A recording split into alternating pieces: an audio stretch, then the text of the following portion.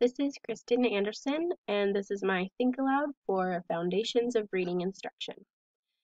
As I was going through and trying to decide which story I wanted to read, I saw that Stone Fox had a picture, and pictures kind of drew me, and they just kind of add a little bit extra to the story, so that made me want to read it. As I was looking at the first page, I was predicting that it would be about a little boy and his dog.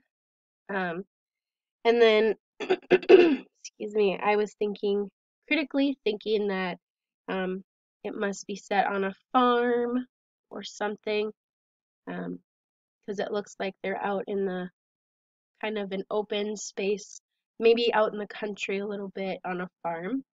And then I was also making connections, thinking about my dog when I was growing up, a black lab, and the picture just kind of reminded me of him and what he looked like. As I started reading, I looked and saw about grandfather. And so when I saw grandfather, I was thinking, okay, must be about a grandfather. He must play an important role in this chapter. And then I was searching and using different information. So once I saw grandfather, then I went back to the first page and I looked at the picture closer to see if I could find the grandfather somewhere in the picture. And I wasn't able to find him. So then I came back to the page 3 and saw that it said one day grandfather wouldn't get out of bed. And so I was using my gap filling inference and thinking that grandfather wasn't a man who would just lay in bed all day. So I inferred that that would be something that was out of character for him. And then I also made a personal connection of my grandfather used to lay in bed because he was really sick. And so it just made me think of when my own grandfather was sick and he would just kind of lay there and he always looked like he was in pain. Um, and then when I got to the second paragraph, at first little Willie thought he was playing. I was thinking if he thought right away his grandfather was playing, they must have a very playful relationship and like to joke back and forth with each other. So I was kind of filling in or doing a gap filling inference in that specific instance. Then on the next page, I was making connections again. I made a connection to when the grandfather says, "Hurry up or you'll be eating with the chickens," and then he put the little boy Willie's food out with the chickens. It made me think of my cousins when they wouldn't listen to my aunt to pick up their shoes, and so she would throw their shoes outside. And at first it was funny, and my cousins obviously learned their lesson. So it made me think of that, how it was funny for the adult or other people, but not very much fun for that person. And just like Willie, he never slept in late again, just like my cousins didn't leave their shoes out. Analyzing the text, in the third paragraph, that is ... until this morning. I feel like the ellipses there really are an important thing, and so I feel like the author intentionally kind of let that linger, to draw attention to this specific morning. Um, and then I was searching and using different information because Willie again thought there was only one explanation, that his grandfather was playing. So I was thinking back to when Willie again thought that his grandfather was playing, but he really wasn't. Um, Along page 5, I was making connections just with the dog sleeping on the front porch.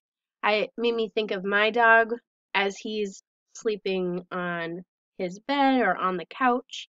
Um, and when Willie cried out to him, "Come on, Searchlight," it made me think of when I call out to my dog, "Come on, Wallace," and he jumps to his feet and then he runs wherever I'm at.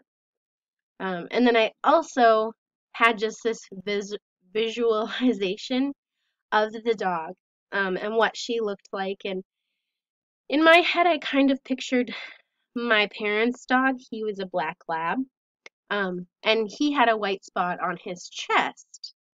And so it made me kind of visualize the same the same kind of thing. And then even that they were born on the same day. I just pictured, two a little baby puppy and then a little infant, um, just also fresh and new um, and so that was my visualizing of it.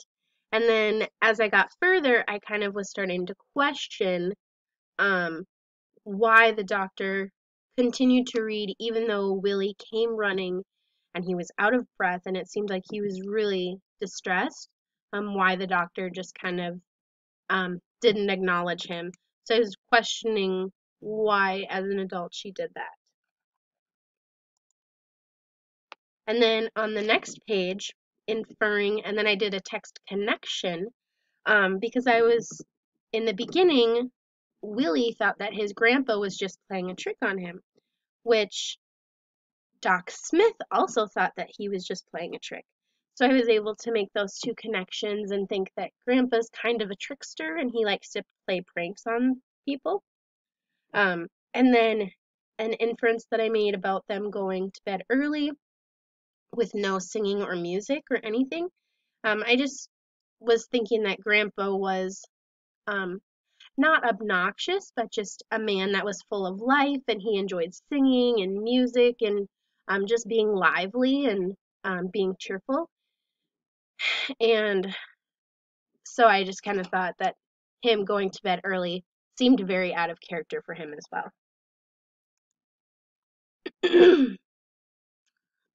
The next page, on page 7, I just started visualizing um, Willie going to hitch up the horse and start getting things away, get things ready. Um, and then I just thought of Searchlight again, running ahead, leading the way, and barking. And she enjoyed a good run. And it just kind of personal connection, but also visual as well because there were times during the summer when I'd bring my dog to school, even though he's not supposed to be here, and he would run down the hallway and just barking and run ahead, and then he'd look back and see if I was still following him. So I just pictured Spotlight running ahead of them and barking and having just a great time, and then, looking back to see if they were still coming. And then I also was, I could see the dog putting her big paws on the bed and resting her head on grandfather's chest. My dog does that when I'm sick or I don't feel well or if I'm down. Um, and so I was just able to picture that in my head also because I've had my dog do it in real life. And then making a prediction. It seems like at the end, Willie keeps asking questions and um, to me it just seems like he's very anxiety filled now because he's very close with his grandfather and he doesn't know what's going on with him. He's not acting normally. Um, when I was on this next page technically 8 and 9, I made a personal connection with the picture. Again, the dog up on the bed, but also the grandfather laying on his back, um, just not feeling well or being sick. And so my grandpa, again, was just like that. And so I was able to just really feel like I was a part of that picture and kind of connecting with Willie and how he probably felt stressed out. And even visualizing like I said, visualizing myself in that picture. And then that personal connection of not knowing what's going on or what's happening with him and having questions as a child, but not getting answers from adults. Um, so that was how I was feeling with these pages. This page made me feel very anxious as I was reading it, and the next page as well. Um, I was just questioning, what would be wrong with him if he's not sick and medically he's healthy, then what's going on? Um, and then when the doctor starts telling him about a person giving up for whatever reason, it really hit home because I've been in that place, and so to to kind of give up hope, I was just able to connect with how grandfather was feeling on a more intimate level of just kind of giving up on things. Um, and then I just visualize this little boy who hears his best friend doesn't want to live anymore, um, and just feels like really heartbroken essentially because his best friend is having a hard time. And then finally, um, thinking critically, um, I was just thinking about little Willie, and he is just like really wanting to help make Grandpa feel better. And so, um, and even Searchlight as well. And so I was just thinking these next chapters are probably going to be about him wanting to help make his grandfather want to live again. And then again, a personal connection with the dog. Um, there were times when I was feeling really down and low, and my dog would just bark or he would just nuzzle me. Um, and so I don't have prediction on there, but I think that there may be um, some healing with the dog and the grandson. So, and then these are my sources that I've used for this. Talk aloud, think aloud. Um, and so, yeah, thank you for listening.